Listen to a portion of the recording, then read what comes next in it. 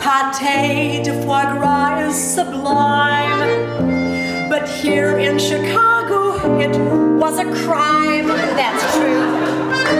The French think that we are awful for making their prize dish unlawful. So friends, we'd like to express gratitude to you for the many things you've given us. We say merci beaucoup.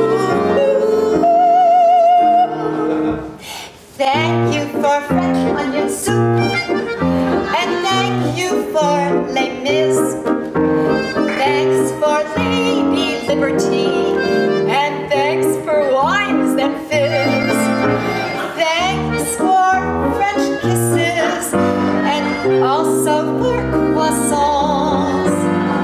Thank you for French poodles and words like ambiance.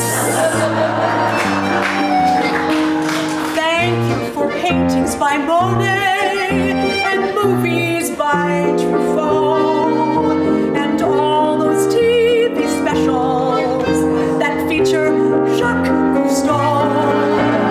Thanks for Frère Jacques. Thank you for blue cheese. Thank you for French restaurants with snooty maître d's. But confidentially, there are things about the French I don't understand. They think eating snails and frogs is grand. They worship Jerry Lewis and gobble butter and cream. Yet stay so skinny, I can simply scream. But we digress. Thank you for siding with us in the Revolutionary War. Thank you for deja vu, though I feel I've said that before. Thank you for the can-can And chicken a la king. Thank you for Marcel Marceau. I love to watch him sing.